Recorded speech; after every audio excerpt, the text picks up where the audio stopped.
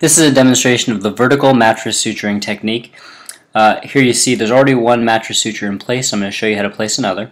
You're going to start with a big bite, entering the tissue coming in through the wound edge approximately 1 centimeter from the wound edge, and you're going to come in through the center of the wound and exit at approximately the same distance, again about 1 centimeter from the wound edge.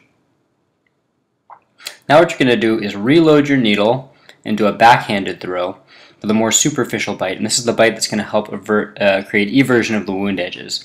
So now you're going to go in more superficially in the tissue, about 1 to 2 millimeters from the wound edge, trying to take equal bites on both sides of the wound.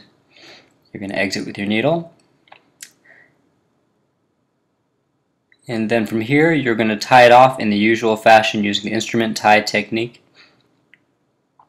The nice thing about these sutures is they hold tension really well. They anchor into the deep subcutaneous tissues, but yet they, with the superficial bite, allow you to get great eversion of the wound edges, so they both give you a good tension relieving effect and help you to get the eversion that helps you get the nice cosmetic closure when the wound is fully healed.